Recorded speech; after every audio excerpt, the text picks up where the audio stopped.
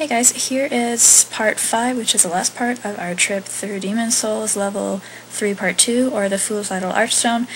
Here you can see we're continuing after we had finished killing the guys around the second part of the heart and picked up a Stony Soldier Soul, and then after that we dropped down onto this bridge here, and basically what we're going to do in this video is just make our way to the boss. Up the little ledge, you cannot shield and climb up that, so you're just going to have to walk and your character will automatically go up there.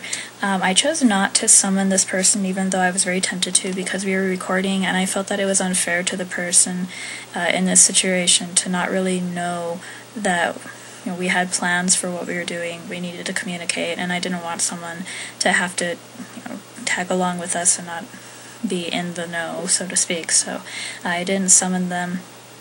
And you can see that we're going down the bridge, and this is actually part of the shortcut that I think I've mentioned in the previous video, that you're able to go straight through from the beginning of the Archstone where you're summoned, and you can go straight through and come into what Kuro had called the Colosseum, which is right here in this little safe walkway behind the railing, and then after that you will just follow the pathway up until the boss. So that's what we're doing here.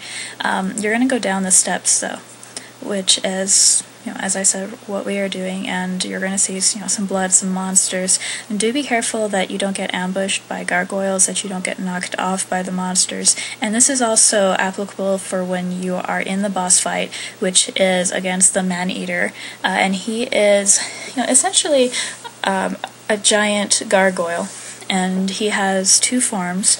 You'll take him out once and then you'll have to finish him off. But here is another Stony Soldier Soul, and into this giant heart area in the red room, you're going to see a lot of the bug guys. I mistakenly said that they looked like scorpions. That was my bad. They look more like centipedes or millipedes with faces on them. But anyways, you can pick up several items here. Most of them are Soldier Stone. There is a Ring of Avarice, and then there is a couple of items that you'll want to pick up. There's some equips near the end. And I may include some more details on them in a future post.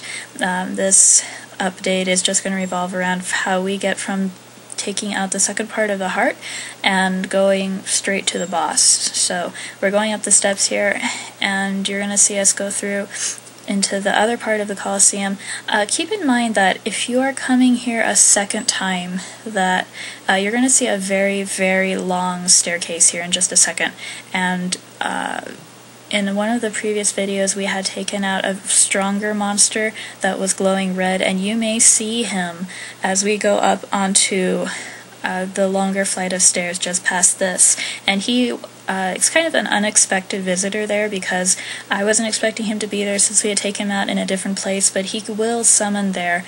And I don't know if this is a consistent feature, but just be on the watch for that, because if you're coming around the corner running up the stairs, be sure that you have enough stamina to take out a monster in case he's there.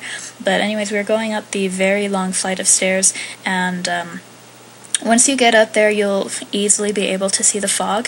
It's just in a little hallway in the wall, which is where the door is, and then past there on the very other end of it is another item that you can pick up, so please don't forget about that. But anyways, we've made it to the top of the stairs, and then in our next video you'll see us fight the boss. So please like or subscribe us, and then we will see you then on Friday.